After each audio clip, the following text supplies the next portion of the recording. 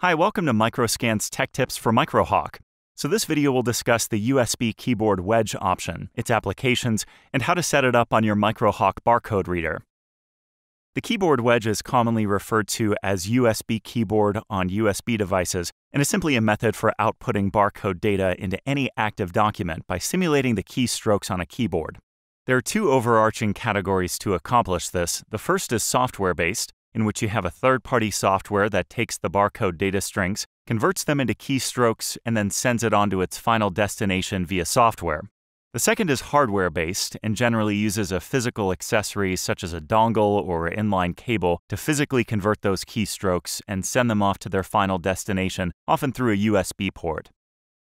All of the MicroHAWK ID products offer at least one of these two methods for keyboard wedge data output, again, software or hardware-based. In the case of the MicroHAWK ID20 and ID30, they offer native USB keyboard wedge support through their USB connections. The MicroHAWK ID40 offers this option through the use of a hardware accessory cable shown below. The keyboard wedge is generally used anytime you need to output the barcode data into a text entry field or anywhere that would normally be filled out by a human using a keyboard. Examples of this would be a spreadsheet program, word processor, a web form, or again, any other text entry field that would normally be filled out by a human with a keyboard. The MicroHAWK also offers simultaneous keyboard wedge output and live communication through either our WebLink interface or ESP. This allows you to not only output barcode data via the keyboard wedge, but also monitor live images while making real-time setup changes, an ability that was previously unavailable in earlier products. We're now going to demonstrate how to set up the USB keyboard wedge with your MicroHAWK barcode reader. Today we're going to use a MicroHAWK ID30 fixed focus reader.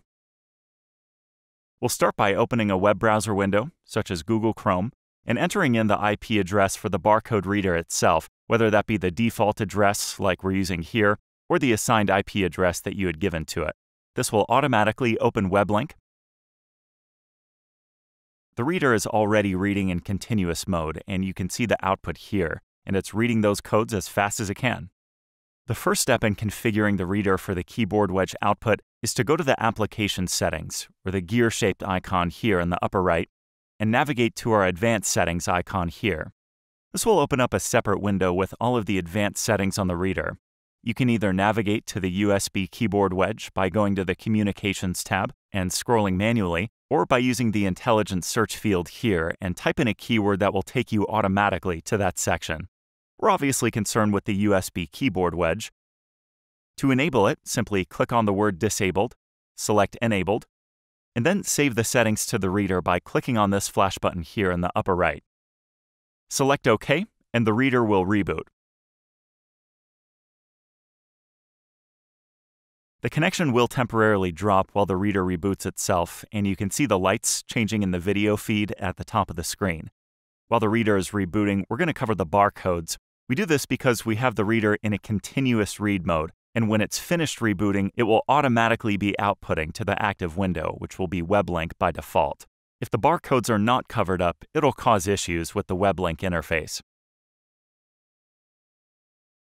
All right, now that the reader has rebooted, we can click Reconnect to get connected back to WebLink, which is pretty much instantaneous here. The Data Channel Connect shows that we're connected, so let's go ahead and close that window. We have the barcodes covered up now, so we can make any additional configuration changes needed.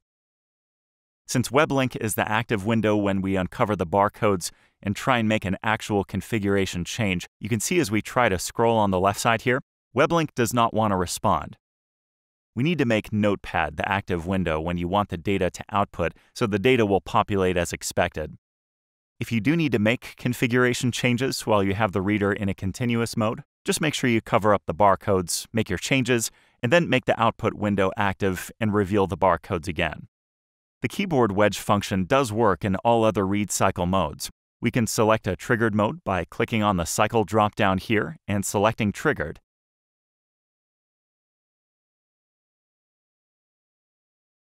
You can see that the light pattern changed in the video feed at the top of the screen, so now we only have the blue targeting lights on and no illumination.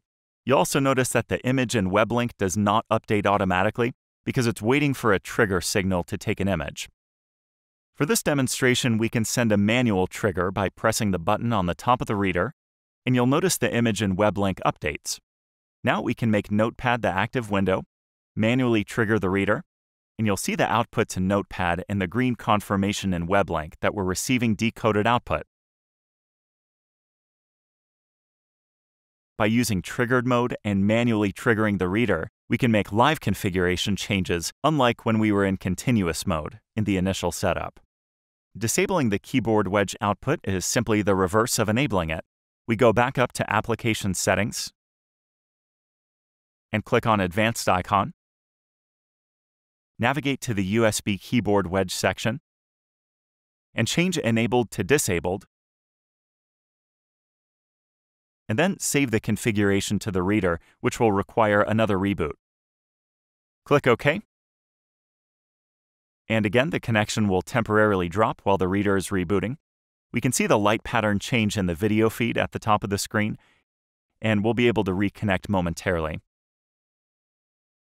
Now we need to simply connect WebLink again and receive the confirmation we're connected. Next, we'll make Notepad the active window and demonstrate that the Keyboard Wedge is no longer active. Now you can see that the manual trigger is no longer outputting to the Notepad active window. In this video, we discussed the Keyboard Wedge option, its applications, and how to set it up on the MicroHAWK platform using WebLink. Thank you for watching, and please be sure to check out the tech tips for MicroHAWK library for additional topics.